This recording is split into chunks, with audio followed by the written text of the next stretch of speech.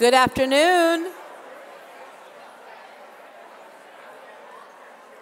I'm going to say that one more time. I can see some people in the room. Now I want to hear them. Good afternoon. And I know you can do better than that. Good afternoon. That's what I'm talking about. Thank you all so very much for being here today. I'm Deborah Duncan, the host of Great Day Houston at KHOU Channel 11, and we've had the Menninger Clinic on our show over the year for some very impactful and useful things for people in our community to use whenever they're feeling like their health is at risk, their mental health in particular. My mental health was at risk outside in the traffic earlier, but because of Menninger being on our show, I knew how to cope with that. The one thing I'm having a hard time coping with, and perhaps some of y'all can help me after the program, is this right here. They said it would happen, and it did. Reading glasses. Proceeds from the Luncheon support Menninger's work to advance the treatment of mental illness like depression, anxiety, addiction, and a whole lot more. As one of the nation's top 5 psychiatric hospitals, Menninger conducts one-of-a-kind research and educates the nation's most talented, up-and-coming psychiatrists, psychologists, psychiatric nurses, and social workers. We've got a great program lined up for you today, including our inspirational signature speaker, Brandon Marshall. Before we start things off, though, I'd like to take a quick moment to thank some very important people. Now, put this in perspective. All of you are important. These people are just a little bit more. First, a very special thank you to our Luncheon host committee members and our wonderful Luncheon chairs, Kate and Jim Likes. Thank you, thank you, thank you. Several Menninger board members are also here with us today, so please join me in thanking them for their service with a round of applause. Raise your hand in the air like you just don't care.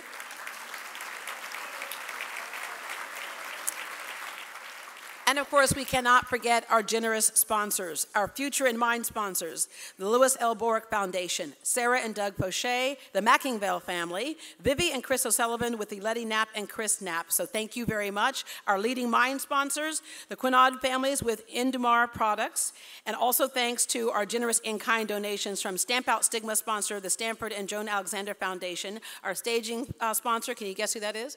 Gallery Furniture. Buy it today, take it home today. They save you money. And also our floral sponsor, HEB. And by the way, start thinking about who at your table will be able to take those flowers home. We don't want like a fight to break out after the luncheon. It's not pretty. So y'all decide, discuss, use your tools to discuss who's going to be able to take those flowers home. I know you're anxious to start eating, so please join us for the invocation led by Menninger's chaplain, Reverend Salvador Del Mundo Jr., which, by the way, his name means Savior of the world. Thank you. I'd like to join me now in the spirit of prayer. Spirit of life and love, healer of minds and hearts, you make your presence known to us in different ways and through different experiences. Today, may we experience your presence in fresh ways as we come together to build bridges of understanding and cooperation. May we find new connections that translate into deeds of justice and compassion. Here is our chance, once again, to be part of a wider and empowering community, to live like we wish the world would live, to reach our potential to engage in efforts for social justice for which so many of us yearn. And even as we live in an imperfect world, remind us once more that the primary act of faith in the goodness of life is engaging in the kind of restorative work that heals, binds, and makes whole what is fractured and broken. This, then, is our prayer, that you will raise leaders, catalysts, change agents who will carry on with the work of dreaming dreams, realizing visions, and opening new avenues that makes for social justice. Enable us to find ways to be inclusive of persons living with mental illness in our everyday lives. Be with the doctors, nurses, therapists, researchers, social workers, clergy from all faiths, and all those in the helping professions as they seek to overcome ignorance and injustice with care and compassion, as they continue to make a difference in confronting the stigma and marginalization of people struggling with mental illness. Continue to inspire and challenge each of us here to join, partner, and collaborate with one another in breaking down barriers confronting mental health, from prejudice and injustice to ignorance and indifference, so that all people may have the freedom to become all you created us to be. Remind us of the power of hope to triumph over fear, the power of love to prevail over the horrors of hate and marginalization, the potential for peace to be victorious over hostility. At this point, I'd like to end my invocation with words borrowed and adapted from the prayers of Rabbi Rami Shapiro, a prayer to live with grace, as we remember the dear people in our hearts who struggle with mental illness. May they discover through pain and torment the strength to live with grace and humor. May they discover through doubt and anguish the strength to live with dignity and holiness. May they discover through suffering and fear the strength to move toward healing. May it come to pass that they be restored to health and to vigor. May life grant them wellness of body, spirit, and mind. And if this cannot be so, may they find in this transformation and passage moments of meaning, experiences of love and connection from family and friends, and the deep and gracious calm that comes as they give themselves permission to move on. For the blessings which we are about to partake, in the company of friends, peers, and colleagues, may we truly be grateful. Amen. Amen. Thank you, Reverend Salvador Del Mundo. My name, Deborah, means bumblebee.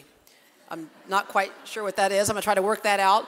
In the meantime, enjoy your lunch and finish working out the floral arrangements, and we'll be back in just a few minutes with the rest of our program. Thank you very much for being here. Kate and I sincerely want to thank each and every one of you for being here today. Your time is very important, and we really appreciate you spending your time with us to support mental health. It is always such a joy to hear Brandon Marshall talk about mental health and his fight with borderline personality disorder because he is so open and honest about it. You will be inspired to hear his story and his openness about his disease. He is leading the charge to eradicate the stigma of mental health. Kate and I were so excited and honored when asked to chair the Menninger Luncheon. Not long ago, I began to ask myself why I was so excited about this opportunity and what I hoped to accomplish. It is plain and simple. I want to save lives. I want to do my part in fixing a mental health system that is broken. Think about it. 1 in 4 adults experience mental illness each year. That's over 60 million Americans. And 20% of our youth suffer from severe mental disorders. I've been around mental illness my entire life. Growing up, my father, who graduated medical school at the age of 22, was diagnosed in 1971 with bipolar disorder. For the most part, our family lived normal lives, but was well aware of the symptoms of bipolar. The challenge for our family was that we knew our father's disease needed to stay within the family because we could not take the chance of letting people know of his disease. Our father's love and passion has always been medicine and helping others. The threat stemming from the stigma of mental health was too much of a risk for us to discuss outside the family. What I learned is that my father was challenged in 2 ways. On the one hand, he had to deal with and manage his mental illness. On the other hand, he was challenged by the stereotypes and the prejudices that result from the misconceptions of mental illness. Why should mental illness be looked at differently than a physical illness? Some of the most talented people in history battle mental health. Abraham Lincoln, Ernest Hemingway, J.P. Morgan, Beethoven, Michael Phelps. Kate and I have been happily married for over 20 years, and we have 4 beautiful children. Our oldest daughter, Peyton, grew up a young, intelligent, full-of-life child who would always give our friends the biggest hugs and a gigantic smile. But by the age of 12 years old, Kate and I noticed Peyton's personality began to change. It was subtle at first, and we questioned whether it was part of her becoming a teenager. She became more isolated, lost her desire to go to school or her energy to play sports. She would oftentimes just stay in her room all day and listen to music. One day we noticed marks all up and down her arm. She had been cutting. When we confronted Peyton about the cutting, she told us she did it because it helped make the pain go away. You could not imagine how this made Kate and me feel. How does such an incredible young lady who has so much emotional pain that she has to do this to eradicate the physical pain? We knew the seriousness of the situation, but frankly, did not have a clue where to start in order to get her the help she needed. We began by getting a recommendation for a family pediatrician for a psychiatrist who could help. The doctor misdiagnosed Peyton and sent her home with several prescriptions. We noticed quickly that the medicine not only did not help, it was making things worse.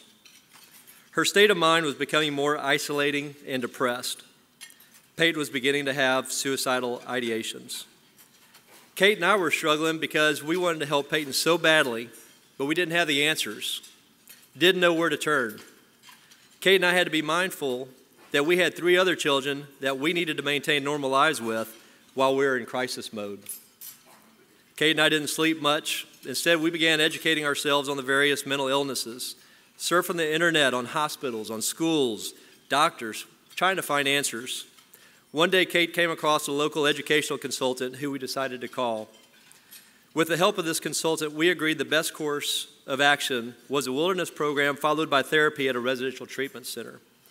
Although we felt strongly that it was the right step in order to save our daughter's life, there was also a part of us that questioned whether we were making the right decision. Ultimately, Peyton was tested by a doctor who performed a thorough evaluation and diagnosed her with borderline personality disorder. Since being correctly diagnosed, Peyton's treatment has included psychotherapy, medication, and a group and peer support. However, it was not easy putting together the right team to support Peyton. It took a lot of effort and support from friends and family, many of them who are here today, and I thank you guys, by the way, who helped us guide to the team Peyton has today. What Kate and I cannot understand is why when a child is diagnosed with leukemia, the child is rushed to Texas Children's Hospital where a team is put together and a protocol is in place to give that child the best opportunity to beat the disease. Yet when a child is diagnosed with mental illness, the child is essentially told to figure it out on his or her own. That's what needs to change. Let's help the 30 million people who currently do not seek treatment for mental illness get the help they need. Practically all mental illnesses can be treated successfully if given a chance. There is not a day that goes by when somebody approaches Kate or me about a friend, a family member, even themselves, who is struggling with mental health and looking for guidance. My goal for being here today is to save lives. Finally, I want to let you know that both my father, Fred Likes, and daughter Peyton are here today. I'm happy to say that after 50 years of medicine, my father retired last year from an incredibly successful career, touching thousands of lives. And Peyton is about to graduate high school and will begin her career, her next chapter in life, by attending college and continue to work on her mental health. I am so proud of both of you for your strength and courage.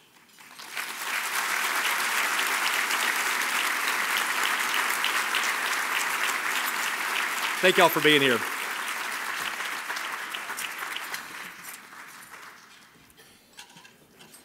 He covered up my notes.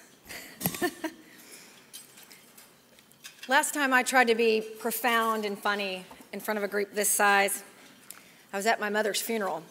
So I had a pretty captive audience, because that would be just rude to leave in the middle of a eulogy.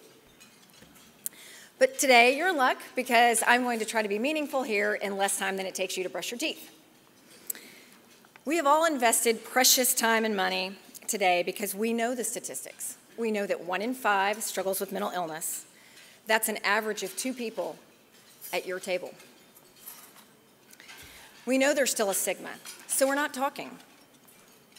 We know the parity law, which requires mental health claims to be covered similarly to medical claims, is not a full reality yet. No wonder only half those that need help are actually receiving it. No wonder the largest mental health system in the U.S. is the prison system. We say that the youth is our future, yet the statistics are still no different amongst our youth. No wonder almost 40% of our youth that struggle with mental illness drop out of school, and it's their 3rd leading cause of death. We don't need my CPA license to know that that's not working. Dr. Freilich of MD Anderson introduced a treatment for childhood leukemia that is still the protocol today and is the one that saved our niece's life. That development was 70 years ago, and I know that we're all here today because we believe we have a similar story to tell about mental health one day. Robin Roberts of Good Morning America would call this, fondly, our mess. She has fought and survived cancer in the public eye, and she put her mess out there in order to be an example to make your mess your message. Jim and I are here to make that message our mission. We want to move from words that inspire thought to action that inspires change. As one of the premier providers in this country, Menninger, along with the Baylor College of Medicine and over 4,000 patients, has created the largest mental health research database. It includes brain images, genetic information, and clinical outcomes. That knowledge can one day translate to objectively defined treatment and insurance coverage protocols. That greater coverage will lead to greater accessibility. That greater accessibility will lead to more proactive and less, instead of reactive treatment, and less collateral hurt along the way. At the same time, Menninger is increasing its reach to at-risk students through its Bridge Up program. I was born and raised in Galveston, which is a significant beneficiary of this service. Accessible, comprehensive, pervasive impact will elevate the health of our entire community. The skills that Jim and I have learned along the way are not just those for a certain diagnosis. They're life skills. They help us through our everyday feelings like fear and guilt. How many of you have ever procrastinated out of fear? Whether it be starting a new business venture or asking someone to, say, write a check to come to the Menninger lunch. For many of us, we believe that we miss 100% of the shots that we don't take. But for others, I learned this from Peyton. The shots we don't take, we can't miss. So sometimes we question trying. One more question. Let's keep those biceps burning. How many of you have ever felt guilt or shame over something you wish you'd done different? I'll probably be wishing that right after I shut my mouth. For many of us, guilt can lead to taking ownership, granting forgiveness, and building relationships stronger than they ever were before. But for some of us, guilt becomes shame. Self-worth and repair seem really far away. For many of us, overcoming fear and guilt can be resolved by an item on our to-do list. For others, overcoming fear and shame means to get out of bed. With or without a mental illness, we have more in common than we think. We just think about what we have in common differently. Jim and I have indeed learned a lot, but we are certainly not licensed therapists. Frankly, we're not licensed parents either. I'm sure our kids would stand up to dispute our dissertation if given the chance. But if Menninger could change the statistics alone, we wouldn't be here. So what is our role in supporting healthy children in our schools, healthy employees in our offices, and healthy friends in our neighborhood? Whether we realize it or not, if one in 5 people needs your support, and frankly we all do from time to time, right? Then we are a part of someone else's work to be well. Just think of how many opportunities every single day we have to make a difference for someone else or allow them to make a difference for us. It is in these everyday little things that Malcolm Gladwell defines the tipping point. The point at which the little things in everyday life reach a critical mass, when the messages and the behaviors spread like a virus. I never knew I wanted to become a virus, but I think I do now. I have now given my 18-year-old yet one more reason to want to launch from our house. What could our role be in that tipping point? What could that look like? How about a job interview? Peyton just shared her growth from her mental health treatment. It clearly differentiated her. She nailed her interviews and she just landed two jobs. How about at a holiday party? Not the most likely of places, but I happen to throw out borderline personality disorder like a manicure. I now have 2 new friends and as of yesterday, have 4 organizations that are excited to gather around the table and talk about how we can expand services to an entire community, not just their teachers, but the youth and their families, and some of the funding to get started. I want to reiterate that whether you realize it or not, you are a part of someone's hard work to be well every day. What do you want your part to look like? I implore, share your gifts. Explore curiously. Listen openly. And speak authentically. I challenge you to deliberately step on the scale and tip it. Thank you.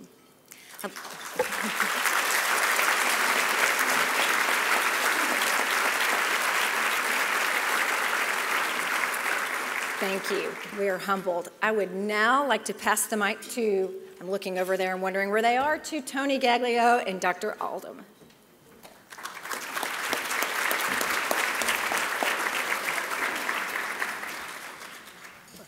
Welcome. Tony Gaglio, I'm the interim CEO, and I have the pleasure of leading this organization at the moment and to share this time with all of you.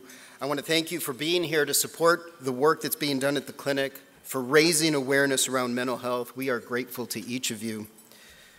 To Kate and Jim, thank you so much for sharing your story. Thank you for everything you've done for the clinic, and thank you for helping other families. The more we talk about mental health, the better. Mental health illnesses are extraordinarily common. As we heard today, up to 60 million people are affected by mental health issues, and as also we heard, more than half never seek treatment. With the rising rates of depression and suicide across the country, it's never been more important than now to start those conversations about mental health. Let those who are struggling, let others know that they are not alone. Mental illnesses are treatable, and like many other diseases, early intervention is key, so let's be sure that we're having those conversations.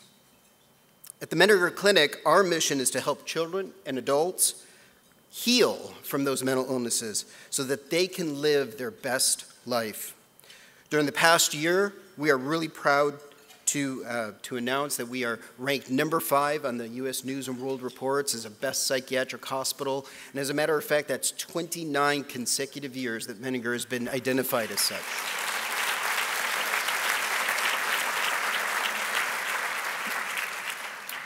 Menninger offers inpatient and outpatient programs for a wide range of mental health conditions, and again, both serving children and adults, and we're particularly known for our success in treating complex cases.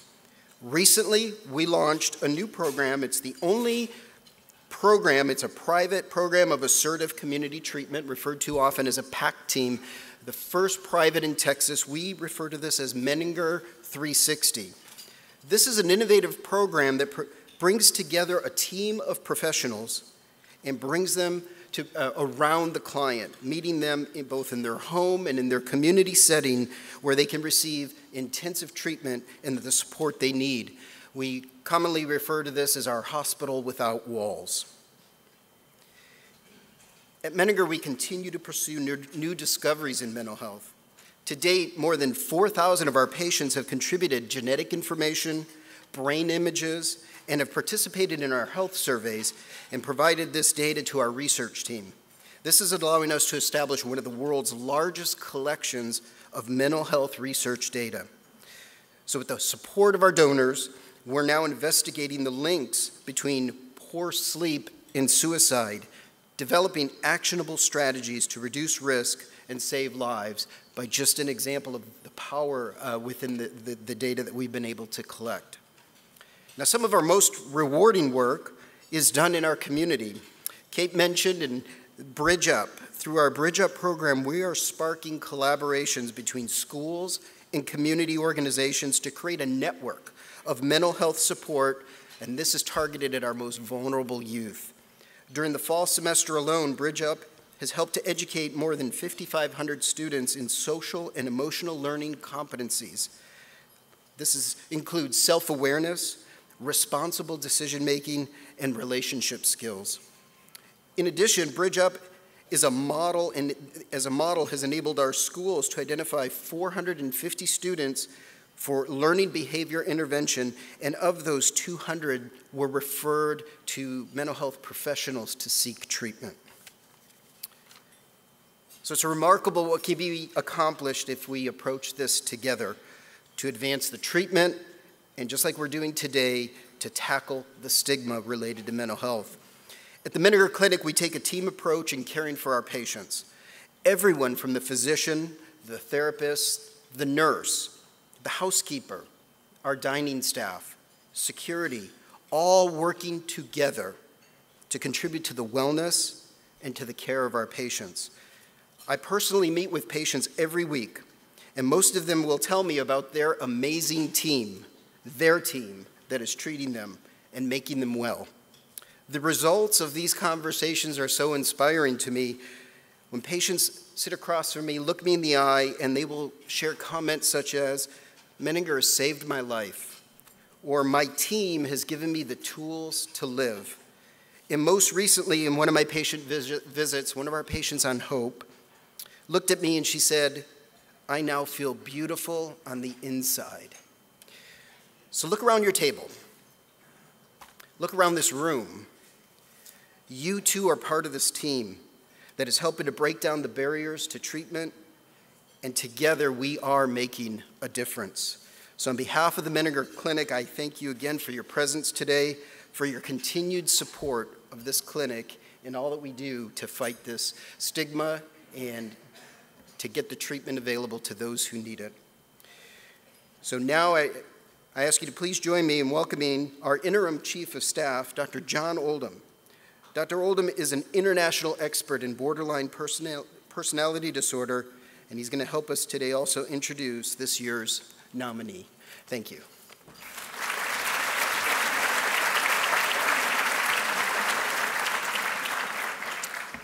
Thank you, Tony, and thanks to all of you for your wonderful support for the Menninger Clinic. For most of us in the room, our speaker today is already well known as an amazingly talented NFL wide receiver who has set many records and won many awards. Texas is football country, after all. So Brandon Marshall really needs no introduction, but all of us have a lot of parts. And not until a few years ago did we know anything about a different part of Brandon Marshall, which we'll hear him talk about shortly, who suffered and struggled with uncontrollable bouts of depression, outbursts of anger, and behavior that was sometimes hurtful to those he loved and cared about. Only when he sought help at McLean Hospital did he learn that he was in the grips of something called borderline personality disorder. So just a few words about borderline personality disorder, or BPD as we call it. First of all, it is a brain disorder. It can run in families, just like other conditions like diabetes, depression, or heart disease. And it can produce extreme suffering and impairment in functioning, especially by tangling up and disrupting relationships with others. Why is it called borderline? I tell patients and families at the Menninger Clinic that it's called that because someone with BPD is on the border of having a major mood disorder or a major impulse control disorder. Two prominent features of BPD are emotion dysregulation and loss of impulse control.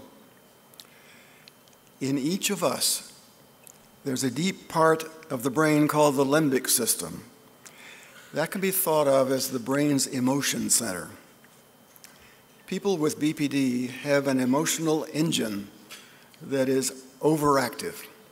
Any little thing can trigger powerful emotions.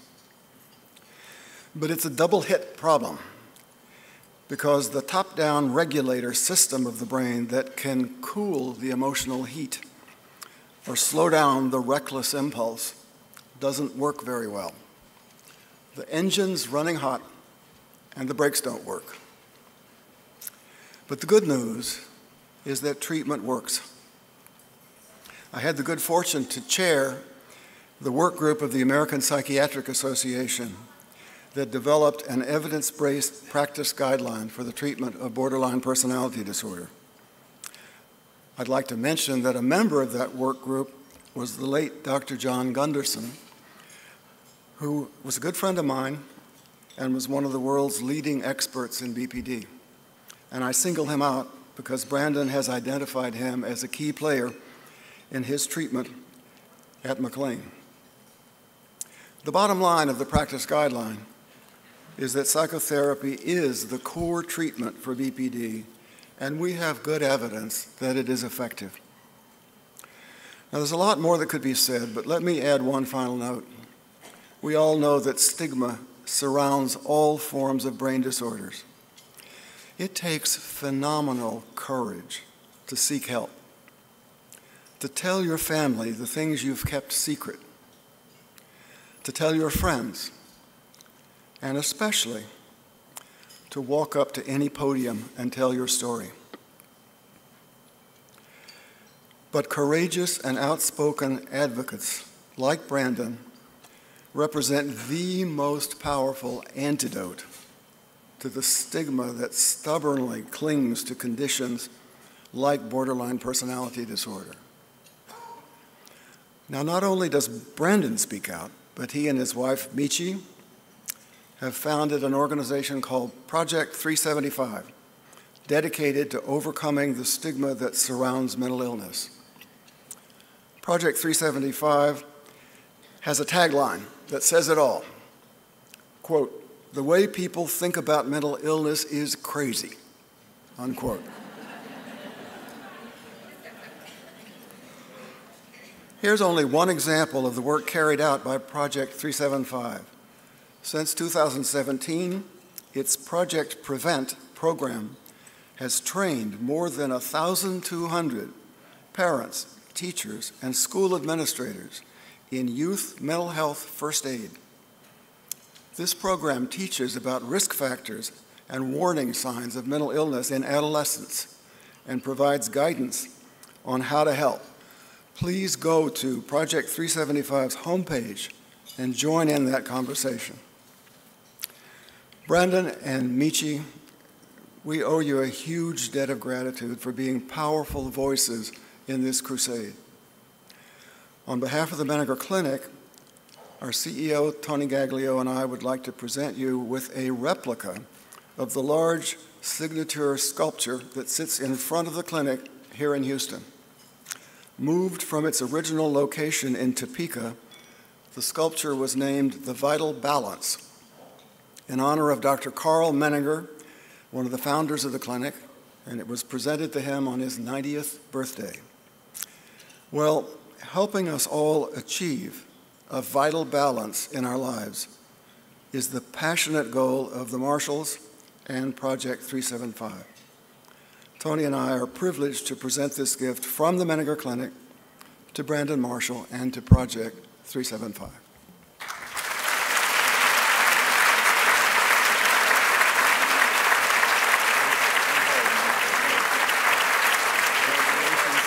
There's a very special sculpture that we only give out on special occasions.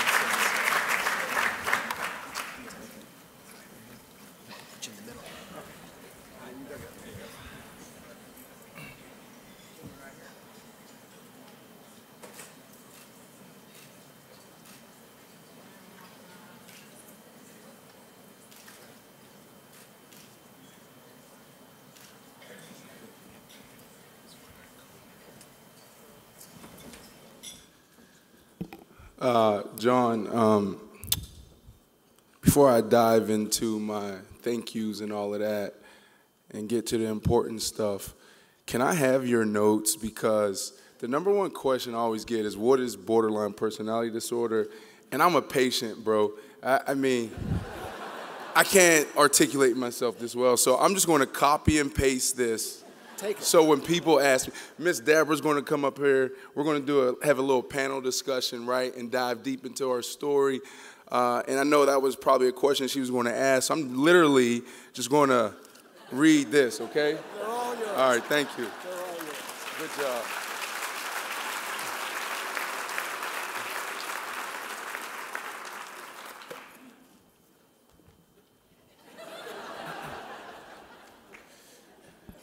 Thank you, Menninger, and the entire staff.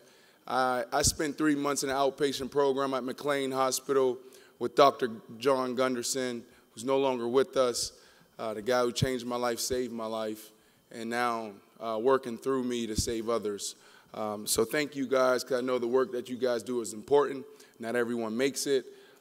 It's tough, and you guys got to get up every single day, right, and do the work that you do, so thank you. The sponsors here, thank you guys so much for all that you have done to make this happen, supporting Kate and Jim and Peyton, the likes. This is a beautiful event. You guys look nice. So I already spoke about Jim, Kate, Peyton. Thank you guys for bringing us all together. This is an amazing event, amazing turnout. What's your goal as far as the money? How much are we trying to raise? More than we have today. Okay, more. All right, I'll put a number on it. All right, we're going to try to raise $600,000 today, okay? So I'm just going to put that out there right now.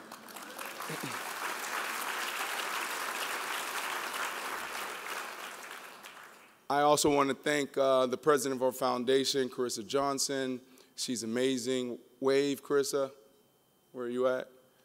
Somewhere over there. Oh, there you go. Stand up, Carissa. Stand up. So, yeah.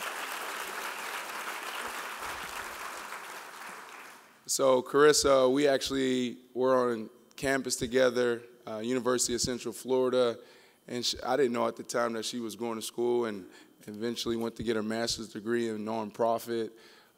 So it was nice seeing you on campus, and now you're doing some phenomenal things with Project 375. So thank you. All right.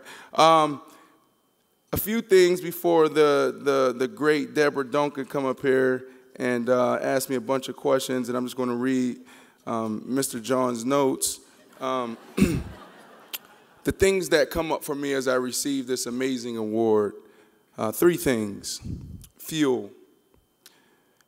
It's fuel to keep going, right? Sometimes we put our head down and we just work, and we can't appreciate the things that are happening around us or be present. You learn that in dialectical behavior therapy.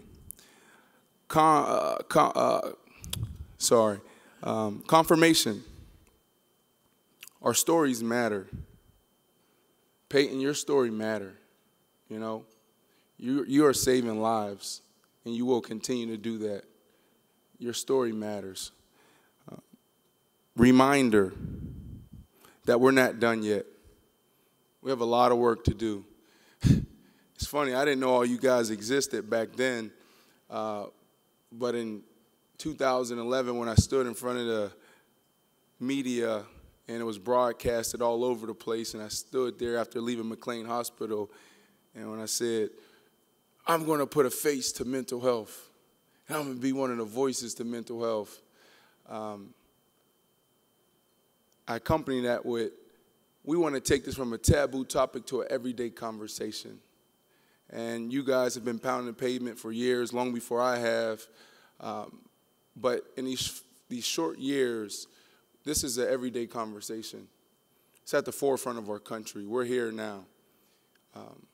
But now we just got to change the narrative.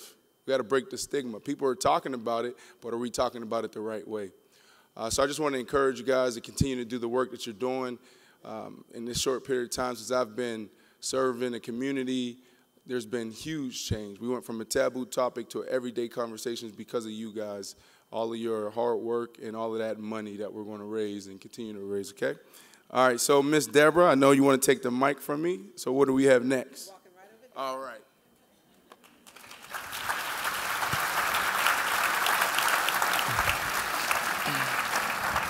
All right, I want to start off with, it was J.J. Watt earlier, now Brandon Marshall. God is good.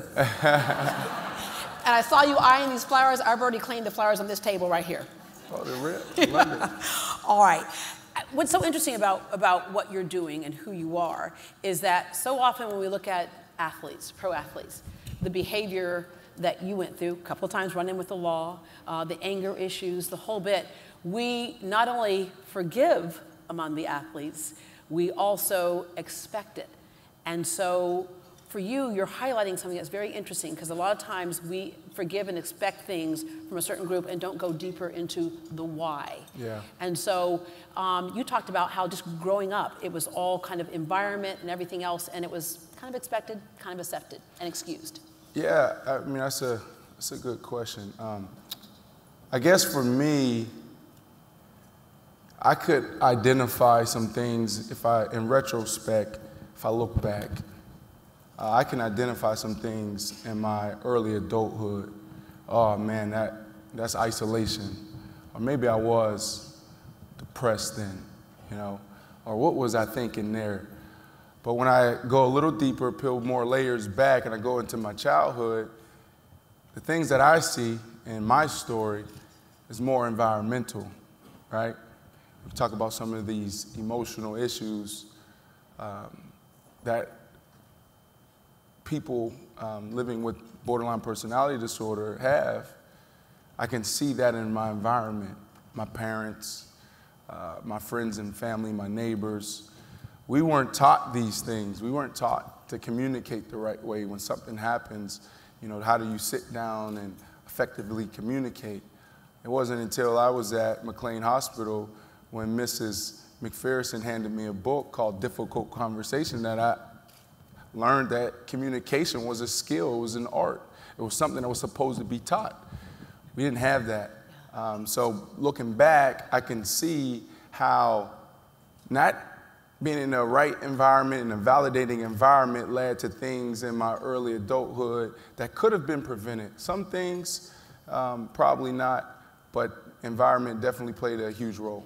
How did being young, rich, famous, boys will be boys, testosterone raging, how did that play into putting basically, like gasoline on the fire?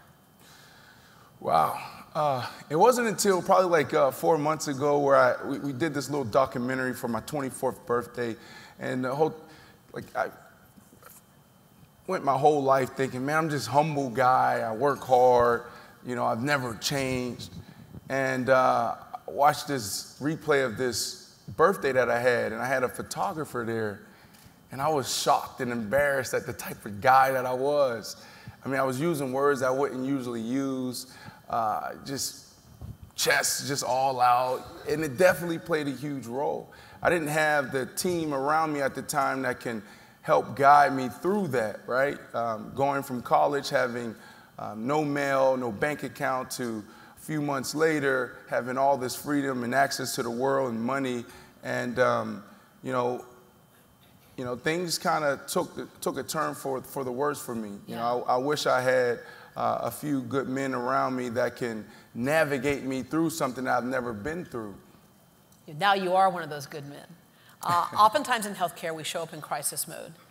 And we don't know to kind of manage things before it gets to that level. Take us back to that kind of coming to Jesus moment for you, where you were on your knees and you knew you had to do something. You could not continue the way that you were. Wow, I mean, we'll be here forever for that. I got Kennard McGuire in the audience, my agent. He was actually the person when that moment that you're talking about, that specific moment where he flew down we just went from... Now, let me back up a little bit. I also got Mr. Rick Smith. Where you at?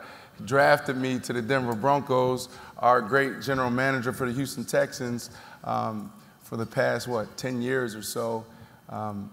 So going back then, and then also having Kennard, there's so many things that happen, right? I'm sure Rick, and his staff were able to see, hey, this is a guy we may need to do a post check on every once in a while, or we just got to do some red flags and moving forward. Then there's, Kennard McGuire comes into my life, my agent, and when we talk about a few good men, he wasn't there the first 3 years.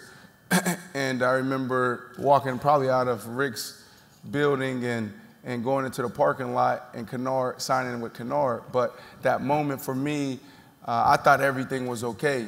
You know, I remember Kennard walking into my house, and I had my Bible with me, and I'm like, oh man, I'm great, man. I gave my life to Christ a year ago, and Kennard was like, no, you need help. And I said, no, man, I'm good, man. I'm okay, man. I promise you, man. It's just, you know, the people around me and this person and that person just blaming everyone else. And he said, no, you need help. You were on top of the world, for those of us from the outside looking in, but you didn't feel like you were on top of the world. You were depressed. And people can look at the external things, your beautiful wife, you got a lot of money, you got this cool job, all this type of stuff. Those external things quickly fade away and don't mean much when you're sitting in the middle of depression. Well, yeah, I mean, in that moment, you know, I was sitting in this 12,000 square foot home in our theater room at the time when Kennard said, no, you need to go see Dr. Gunderson, you need to go to McLean Hospital. And the next day I was on a private plane to McLean Hospital. How did you receive that? Because that's we talk about the stigma, and that's kind of the hurdle for a lot of people when it's the help is there, but you got to connect somebody in need with those who can help. How did you receive that information initially, or were you at that point where whatever it takes? Well, you know, because we're in, so Kennard and my assistant, Kathy Lee, they were the only two people that flew down. And as we're sitting there, you know, usually, you know, they're just great people. Kennard is an amazing man and very loving. And that was the first time he looked me in my eyes and said, no, you're going to do this. He always gave me options. He's always educated me, whether it was, you know, hey, we're leaving the Denver Broncos and going to the Miami Dolphins. Here's your options. Here's the finances, how everything is broken down. Marketing deals, financial advisors. He's always, the likes. You know, the likes helped me financially. Jim Likes, you know, when he was back with Encore, the bank, you know, Kennard set that up. And, you know, so he's always put great people in front of me and always educated me. And this was the first time where he didn't give me an option. So when he said it and he's like, no, you need to go, I just kind of just looked at him and said, all right, you know, yeah. It was a big eye-opener for you. As we know, mental health, mental illness is not a one-size-fits-all. It's all kinds of situations. You really can't even compare them because if somebody feels a certain way, they feel a certain way. You were sitting in the room with other people who had gone to McLean as well, and you just saw everyone dealing with a situation. And I think you said when they like basically spilled everything and then walked to the parking lot, got in their cars, and left. Yeah. Oh, you know. I did my research. I'm a talk show host. So we did a documentary. So all that with Kennard was on film. You know, this is why I know this work is God sent, because when I was in that situation, that moment that you talked about, I called this videographer that did that same video for me for my 24th birthday, and I said, man, I don't know what's going to happen, but just come over here and shoot and just film everything. And for 3 months, pretty much 4 months, he shot every day, like almost every hour. It was the young girl sitting next to you who had the bandages. Yep. So there's I call it Borderline Beast, this documentary that we did. I haven't released it yet. And I remember being in self-assessment, sitting in this circle. Self-assessment, a lot of you guys know what it is. Some may not. But you sit in a circle and you basically just talk about what's going on with you that day, you know, what you're experiencing.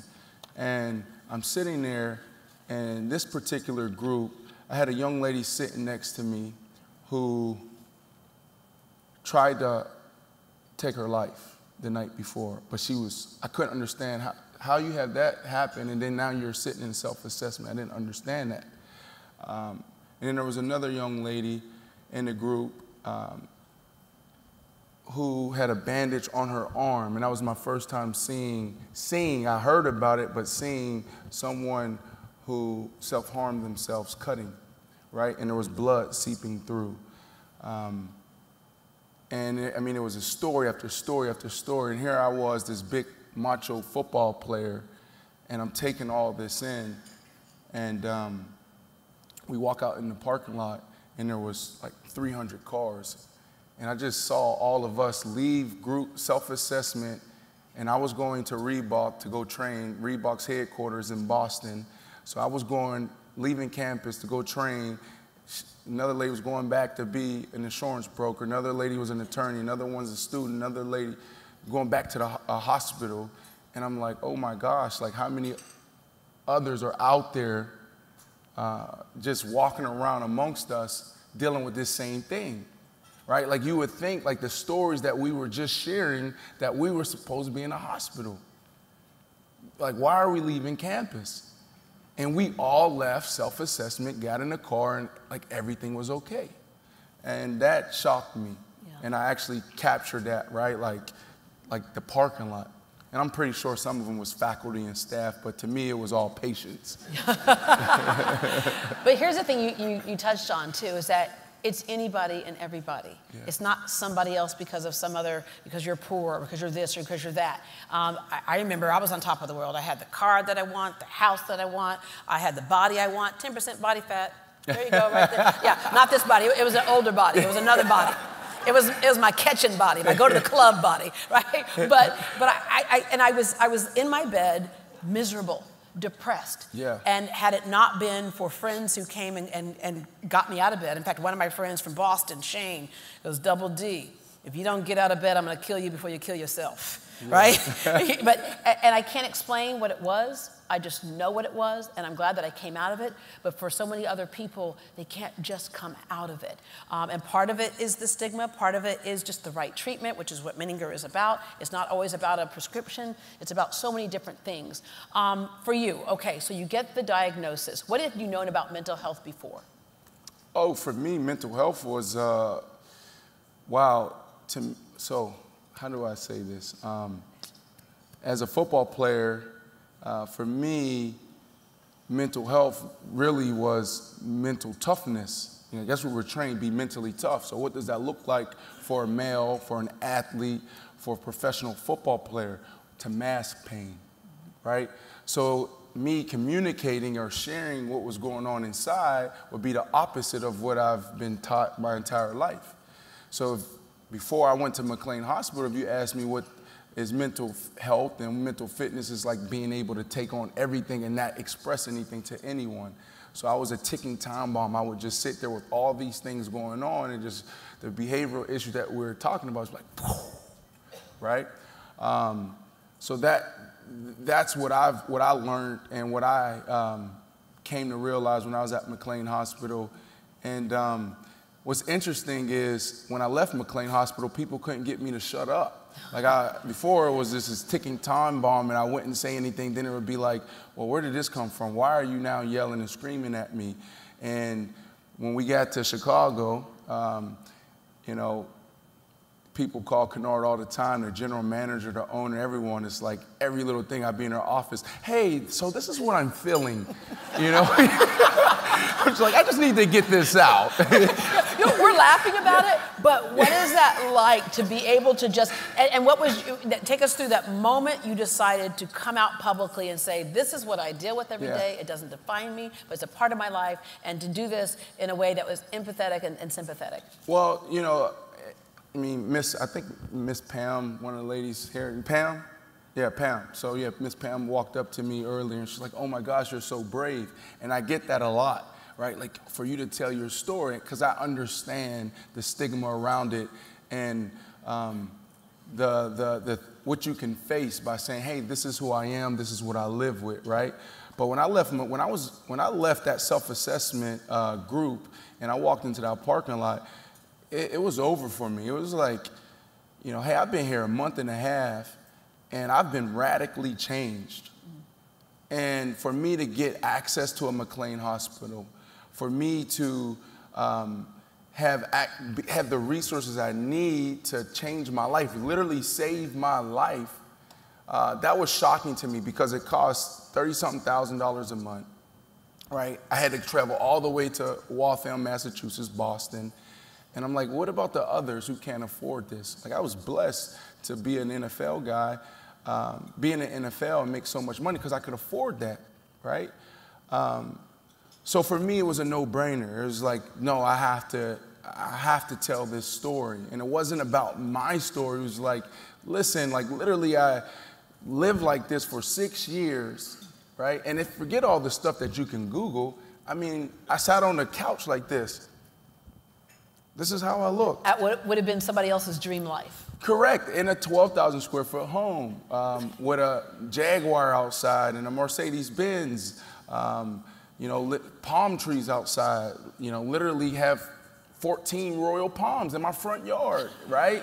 I'm in South Florida, could travel anywhere, beautiful wife. She has like 5 degrees. And I literally sat there for 6 years. So for me to go from that to where I was in a month and a half, I said, man, you know, we need to fix this, you know, and because I didn't understand what mental health was. Just like you said earlier, like, what did it mean for you? It was to mask pain, be tough. Yeah, you know, there was a time when Menninger wasn't here. You know, we didn't have this here. And where's Liz at? Do you mind if I tell a little bit of the story? Okay, so Jim McIngvale calls the show and he says, there's a situation with one of my daughters and we don't know what to do. We don't know, do you know somebody? Do you know where to go?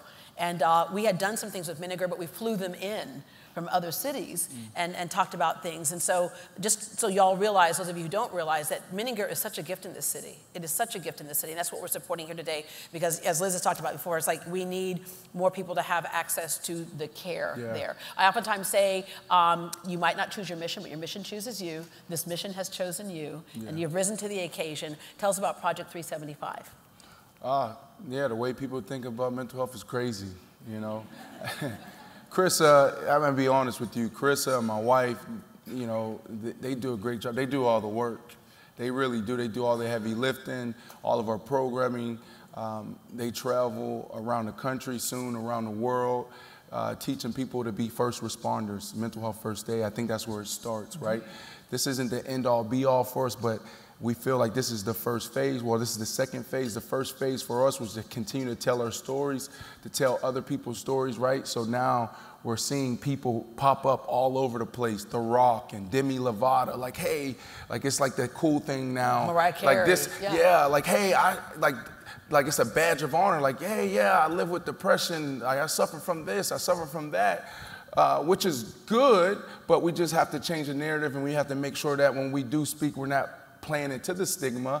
But now phase 2 is for us to make sure that our parents, our teachers, our staff, our hospitals, our police departments are actually trained to be able to stand in the gap until our kids can get, or folks can get to Menninger or the McLean hospitals. So that's where we're at right now, and just really training people. Like we're over 1,000 now. That's where we're at now. And the next phase would be for us to be able to have more Menningers all over the world. Yeah. Dr. Odom mentioned earlier that there can be a genetic component at times. You just had a brand new baby. Oh, yeah. Yes. So you have 3 kids now. 3 kids, yes. Thank you.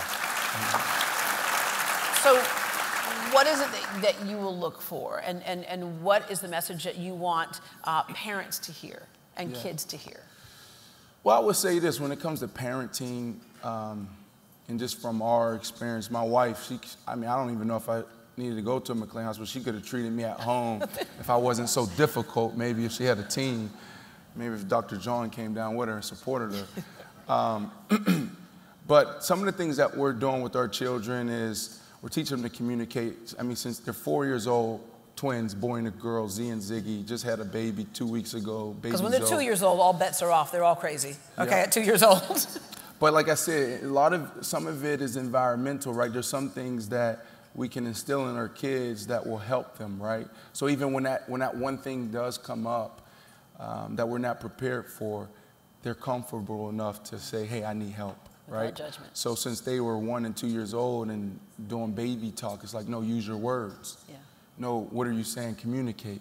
So now my children, they're 4 now, but for a year and a half, they walk around and say, Ziggy hit me and you hurt my feelings. I love it. Right? That's my son, right? Because men, we're not, and that makes me proud. Men, what does it come off like? You hurt my feelings, I am sad, but I'm now like this. Right? But what I really want to say is like, you just hurt my feelings, right?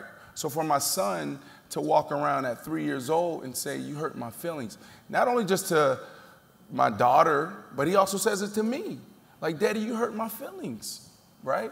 So we're teaching them how to communicate. We're teaching them how to validate each other, validate others, to validate themselves, self-love, self-care. One of the things that we read to them before bedtime. Another thing that I do, it's, I'm sure you guys heard of this thing called Headspace, but they have, this feature for babies from the ages 2 to like 5. So I think his name is Andy. And I'll tell, like, hey, we're going to put Andy on tonight, right? So it's like 2 to 5 minute practices. And they just, like at night, meditate, understand how to be present, right? So there's some of the things that we do for our children so we can instill in them now, all right, this, and I call it superpowers. So when my son is crying or daughter's crying or if they're getting worked up, I tell them, use your superpowers. And their superpowers is the things that I learned in dialectical behavior therapy, radical acceptance, communication, like all those things, right? Because I don't want them to think that this is something that is going to diminish them, but it's going to increase their capacity, right? Like, no, use your superpowers, right? So now they know, like, man, this is going to make me a stronger human being. Yeah. That needs to be the curriculum in daycare, in schools, and the whole bit. And let me end with this. All of you, I want you to think about something you did that you would be ashamed if anyone knew, especially if you had to get up here on stage and talk about it. I'm not saying just your college days, even something you may have done yesterday, but think about it. What it takes, that courage to come out and feel like you can do it and be heard, number one, but to also impact change. So we want to thank you so much for coming up here and several other stages across the country and impacting and motivating a change in this country when it comes to mental health and mental illness. Thank you. Thank you so much. And thank you all for coming here today. Thank you.